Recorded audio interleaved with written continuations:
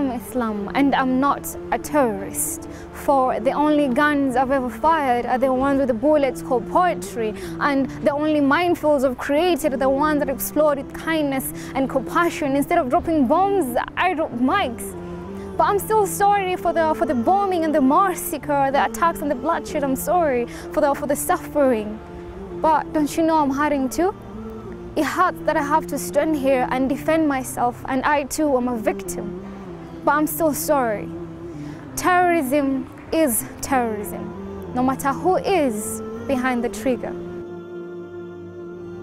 Speak a good word or remain silent. This is a beautiful advice by Prophet Muhammad, peace be upon him, regarding using the tongue wisely and showing kindness to neighbors and guests. Say good words, that's productive. Do you know, every word you utter is an investment, opportunity.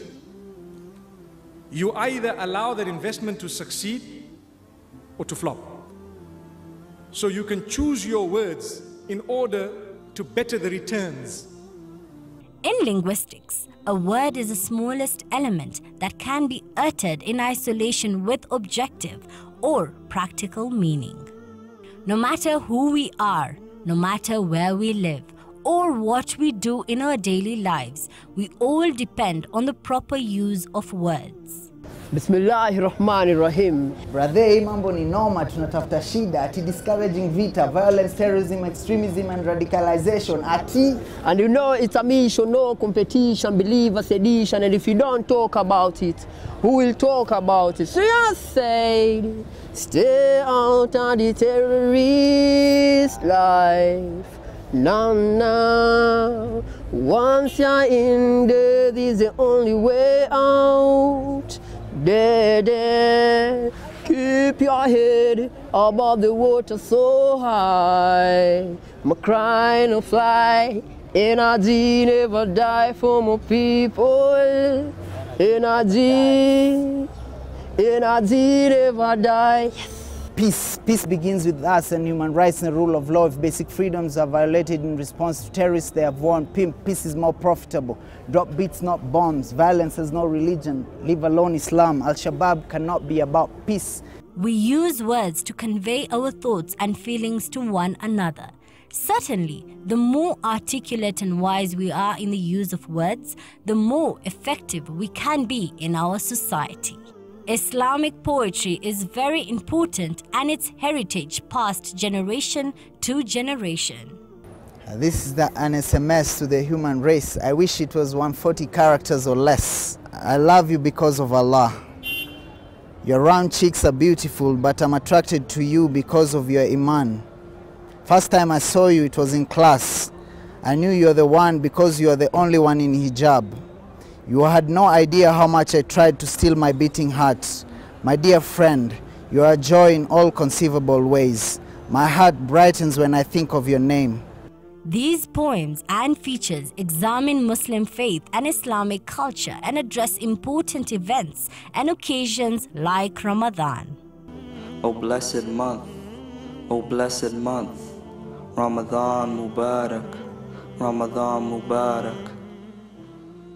30 days going in without a doubt, opening the heart till the flowers sprout, focused on the locus of what this month's about. Never down and out, only head down to prostrate and shout. Within the soul, praise to the Most High. Within the soul, these days are most sublime, to climb and climb to the lines of Quran so divine. The deeds are going for free, they are going cheap. You read Quran in Ramadan, it's multiplied. You read Salah in Ramadan, multiplied. You do everything good in Ramadan, multiplied. But I want to tell you, the sale is coming to an end. The sale is coming to an end. Please fill your basket full of as many blessings as you can have before the moon of Eid is sighted. Because when the moon of Eid is sighted, two things happen. One is, we are happy that Eid is there. But two is, we will be sad that Ramadan is over. These poets explore a range of spiritual, literary, and political concerns from centuries to the present date. To understand this journey of poetry, we meet Ibrahim and Omar, who takes us through their journey as a spoken word poetry artist. It all started when I was a kid, way back. I guess I was in class 3 if I'm not wrong. My dad used to write them down for me, and I get to perform on different occasions when I was in school. But it reached a point when I was around in class 6, he got very busy trying to fend for us that I didn't have time to at least jot a few wordings for us. So I had to take the challenge up onto me and try it on myself. I remember the first piece I did was on how a river flows with ease. I can still recall of it. Yeah. And then I also do remember when I got to perform for Raila when I was in class 7. It was amazing. My journey started when I was still in madrasa. Our ustad inspired us to Kaswida, and he told us that you need to think about this religion, the future, and how to take this religion to the next generation through art, and Islam poetry was born there. My journey also goes back when I was really young. Back then we were searching for something to express myself.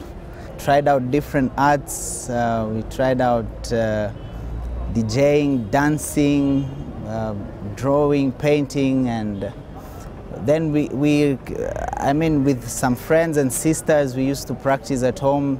We found that the spoken word is powerful, and you get to express yourself.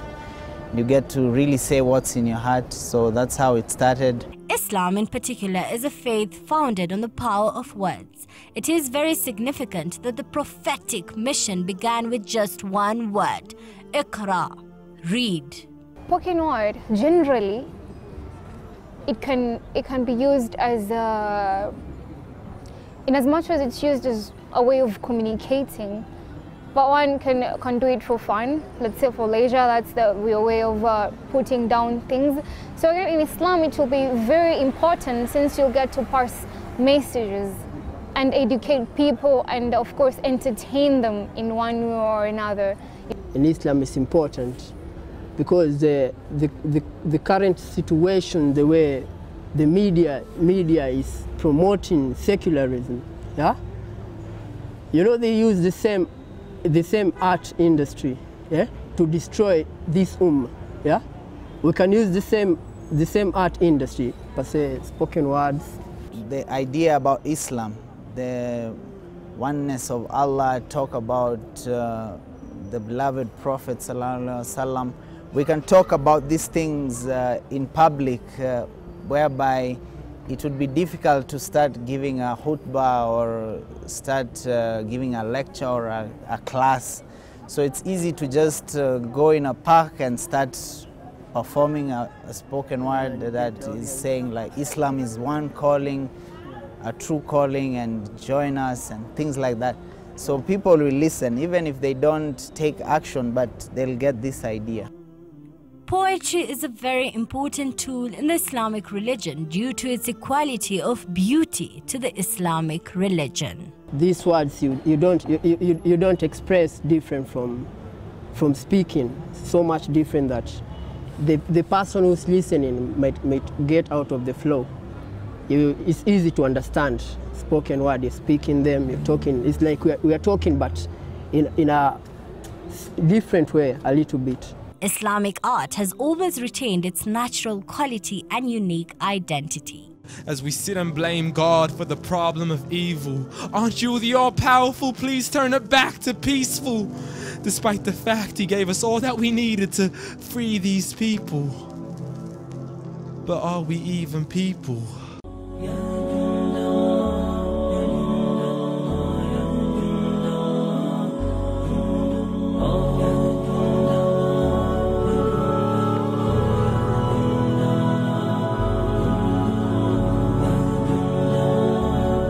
As we sit and blame God for the problem of evil, aren't you the all-powerful? Please turn it back to peaceful. Despite the fact He gave us all that we needed to free these people. But are we even people? With the increasing number of Muslims in Kenya and the world, there is need for people to learn their deen. The Muslims, they do few events, yeah, for the Ummah. They figure about these young people. Oh, there is a lot of bad things happening to the Ummah, youth in the Ummah.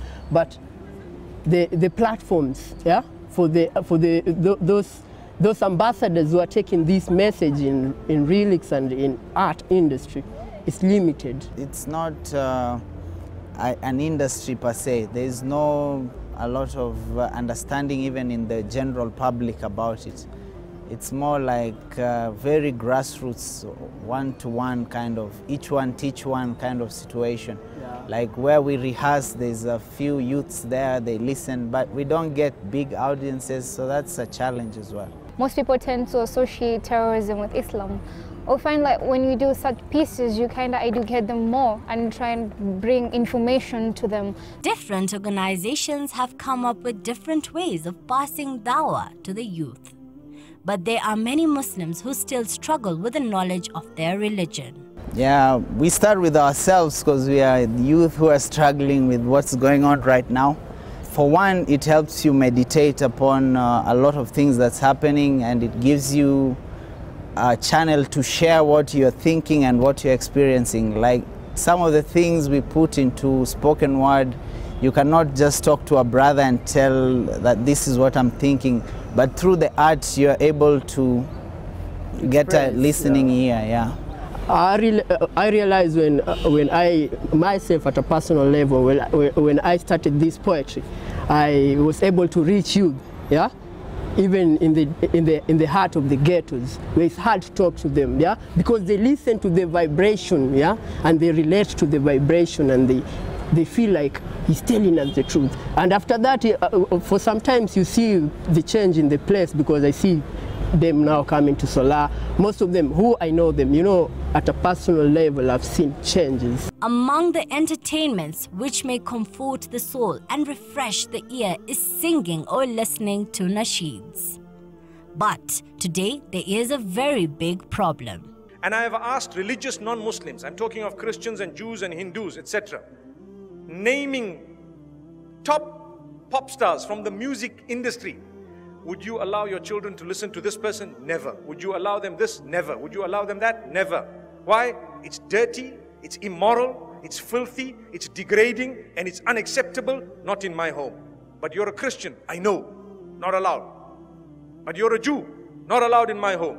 But you're a Hindu, never, not with my children. And then there is rap. It's like we're speaking, yeah? It's the word that we're talking in, yeah? But rap, the flow is different. People are, it's talking, but it's hard. It's hard talking. I would say it's the main difference is that spoken, it focuses on the words. What you're saying is important. Yeah. Whereas rap is a lot about emotion and the instrumental, the rhythm. It's about the rhythm. In as much as nowadays people tend to put beats into poetry and spoken word poetry, that's not how it is, or how it used to be, or how it should be, yeah? Because you'll find, that's what we need to find the distinction between, the difference between poetry, spoken word poetry and rap. And rap, they don't have particular way of spitting their words, if I may use such. In as much as they have the lyrical value of it and the powerful voices and the urge and all that, they think that that's what will sell for them. And unlike poetry, you need to be very careful in the words you're picking. Words are the means by which we can study our past and leave a legacy for the future. We all know poetry was originally, it was tradition. That's how the Asian people they used poetry to pass information, or if you want to teach your daughter how to cook, you'll put it in a lyrical way, or they'll have the rhyming ways for them to learn it easier, and it will be easier for them to memorize. Unlike nowadays, it's how you put down your words. It doesn't matter if you rhyme or you don't, if it has the lyrical value of it or it doesn't. It's the message in it, how powerful it is, how you deliver it. First of all, we don't try to tell them they're wrong. We try to give them something that entices them, something they relate to. So we will, like he does swing that sounds like dancehall, so they relate to that sound. But the flow of it, but now the content is very much Islamic. And everyone, when they listen that content, they'll have different thought about it. Yeah? You'll change. Myself, I've seen a person changing from what I was flowing. Yeah? I was employed some time back, yeah? And that colleague of mine became a Muslim. They can be soothing to those in grief. They can offer hope to those in despair. Indeed, well-chosen words have power. In the information jihad, the most powerful weapons are not guns, but wise words and good actions.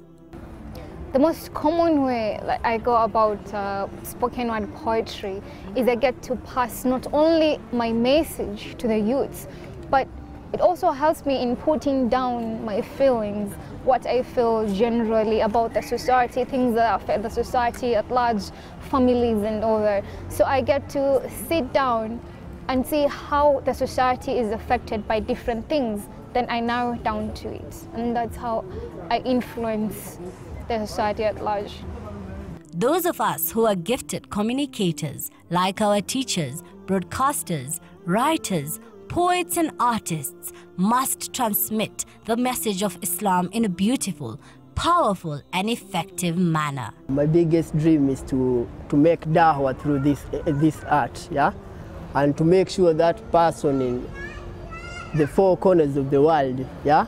He knows that when he becomes a Muslim, he'll be my brother, my sister. Yeah, because Islam is a one calling, yeah. Where I get to perform at Kenya National Theatre, I don't see any Muslim. I think I'm the only Muslim, let alone Muslim lady, that I get to perform here. So it's kind of like a privilege to me to spread that we're not suppressed. We can also go out and do constructive things like poetry, which is very powerful to the community. The human being is the crown of creation, endowed with intellect. He is usually called a speaking animal, as he can speak his mind and thoughts through his tongue. Every word spoken or written, consciously or unconsciously, has a tremendous impact. What we'll tell them first is to hold fast their prayers, yeah? What you pray is what you get in the long run. Like I'm telling them, I started this journey at a tender age in madrasa, yeah? And I'm still on the road, and I've seen so many things that I've achieved that I prayed long time ago. So don't be afraid, yeah, of what you are doing. Just give it to Allah and be on the right course. In order to create a peaceful, loving society, children need to be taught interactive skills coupled with a temperate use of words. For Horizon Reports, I am Aisha Khan. I point this gun. I point this gun. I shall shoot bodies mirroring the population I've endured for centuries. I am the soldier of the past, yet indented to the future. So I have to make sure that everyone pays for the destruction of my roots, the destruction of my identity.